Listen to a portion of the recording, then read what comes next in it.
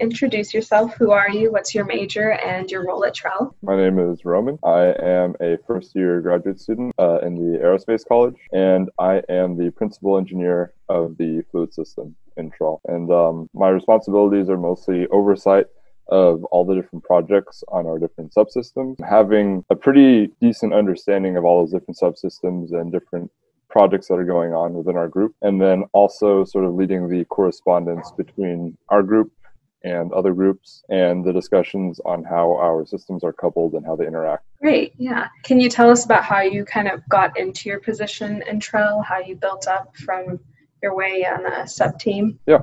So I initially applied for TREL in August of last year. I interviewed with actually Eric and Abraham with Propulsion and basically started out on that team, but more or less on the sub-team that was dealing with fluids, which then eventually actually became its own team, the fluids team. I worked directly with Jackie Go, who was the PE at the time. And yeah, really just like any sort of talk we had, even like leadership talks, I would like ask to kind of join in just to hear the discussion, to really be in the loop on different things. And not necessarily because I wanted to become PE, but really just because there were a lot of things that were kind of ambiguous to me. Really just things that when you first join TREL, you kind of have to just be caught up to speed with. And it really just helps to sit in, listen to the talks, listen to what's like kind of the focus right now, what exactly we're trying to tackle. I just kept on doing that more and more. And eventually Jack asked me like if I just wanted to become PE for the summer. And I said, yeah, absolutely. Yeah. So that's how I've become PE for the food system. Sweet. So why are you interested in space or rocketry? So yeah, I guess right from the get-go, I wasn't really specifically interested in rocketry. In fact, I was pretty much my entire life more interested in aviation and aeronautics. It wasn't really until I guess joined TREL that my interest really started to spike in rocketry. In space, I was already generally interested, but really in rocketry, like just seeing the collaboration in the lab and then just learning more and more about how the design actually is made for a rocket, like the whole process, that really sparked the interest there for me. Over time, I just got more and more interested. And now I'm at the point where I just like study different stuff about different rockets. There's a lot of YouTube channels with a lot of great videos that talk about different rocket designs, different like space organizations and governments that are designing different types of rockets. Like I just absorb it all just because it's super interesting to me. Yeah. I mean, that's really the beauty of TREL also, is like once you've kind of gotten the basics down for our rocket, which is a simple pressure-fed system, then really everything else, like when you hear people talking about, I don't know, the rocket systems on a Falcon 9, then you can kind of understand exactly what they're talking about because you already have the base knowledge. Makes it a lot easier to understand, actually. Yeah. It's good to know. So if I ever want to go into rocket science, just start looking up rocket videos on YouTube and then figure it out with TREL. Oh, no joke. There's a really good channel like Scott Manley, I think is a pretty popular one. Yeah, there's just like a bunch of them. And I don't even know how I came across them. I think YouTube just figured out I'm interested in rocketry and just started shooting me suggestions. And so, yeah, YouTube is good like that. Kind of crazy, but kind of cool. A little too good. Here's the question that may require you to take some time to answer, but what is your most interesting story from TREL? Okay.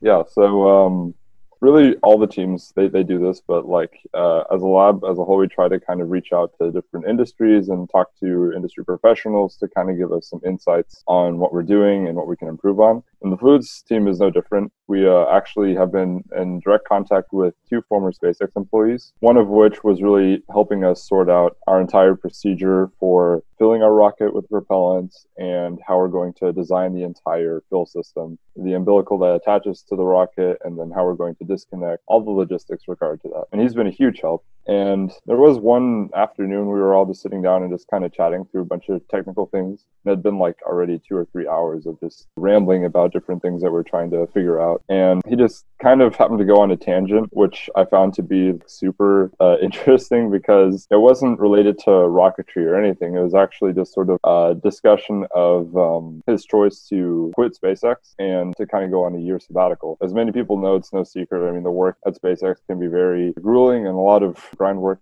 a lot of hours. And he actually told us that it's not too uncommon for people to take a break like that, like take a year sabbatical, and that you shouldn't feel like you need to constantly be doing something as if 1 year of you taking time for yourself is looked down upon. In fact, He said it was a really good decision that he made because he actually got to, travel a bit, got to work on some other projects that he did and kind of reflect during that time and see exactly where he wanted to continue with certain things. And yeah, it was awesome. He gave us all these suggestions about where to travel, like Southeast Asia, because it's really cheap. A lot of different places you can see there. It was unexpected, but it was really cool. It was good life advice. And yeah.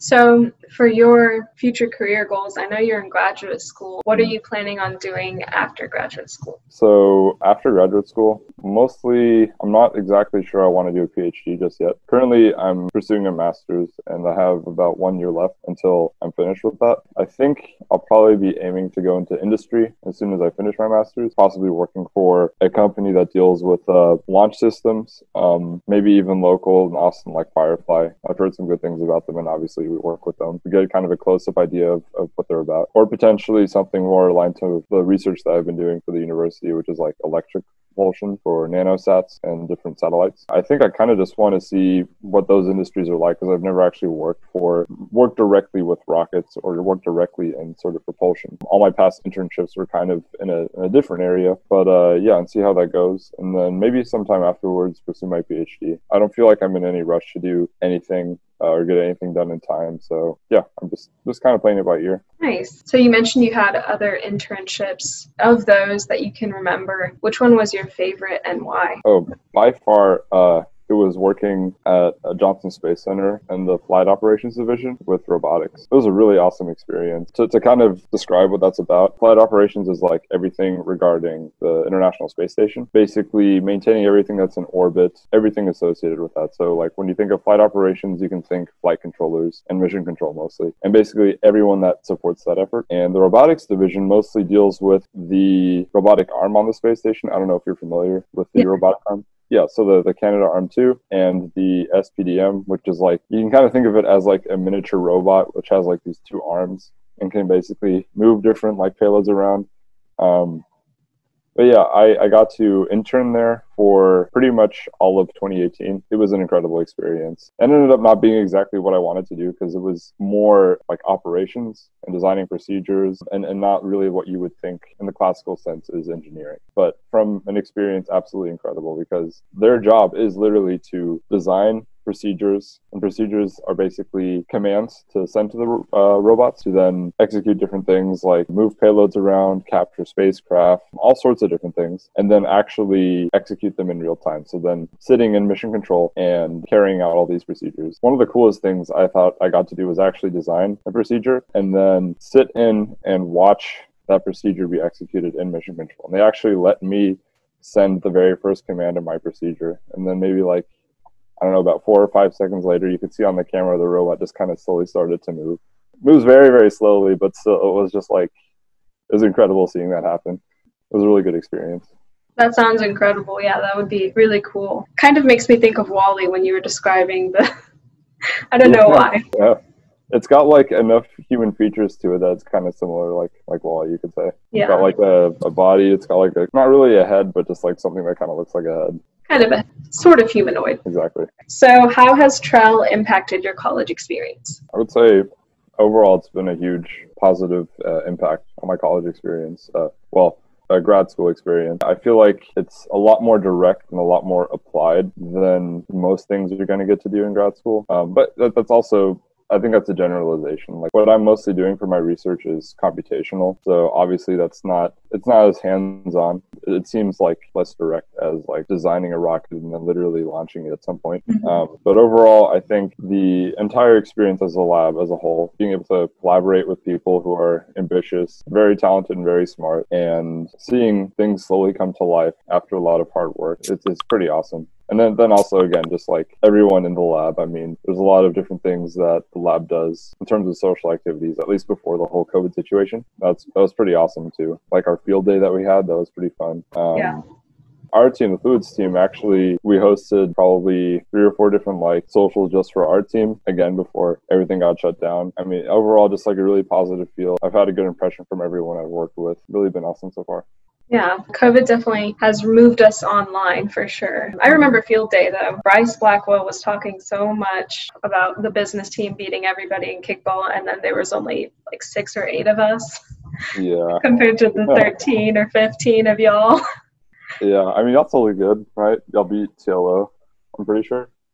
I don't Or did know. TLO win? I'm not sure who we I beat. can't I don't remember. even know if we beat one person, but it's all right. So speaking of COVID, how has quarantine affected you and your work, and what are some activities you've been doing to kind of alleviate any stress? So like I said yesterday, or well, not yesterday. Yeah, yesterday. Yeah. I can't even keep track of days anymore. I mean, it hasn't really changed much. It's looks just like this, like just me in my room and working on my computer. Yeah, and overall, I'm sure it's been tough on like a few different people working so much from home and not going anywhere and interacting with anyone. But like as far as the TREL work goes, I think it's actually increased the number of times I've talked to people throughout the day just because we have so many different Zoom discussions. And I feel like I've actually been able to accomplish more that way because it's sort of like I see it as a hindrance and I try to tackle that just by being very proactive about the things I work on. But as far as just like my daily life, yeah, it can be tough at sometimes, just like not being able to go and sit down and just talk to someone in person in the lab or just like in general. I've done like a few different things, like started a few different hobbies, like growing some plants. Like I have a garden with some tomatoes, banana peppers, and onions, which sadly didn't grow. But it's like something cool to go out, every once in a while and kind of take a break, make sure my tomatoes are still there and not eaten by some animal, and just like having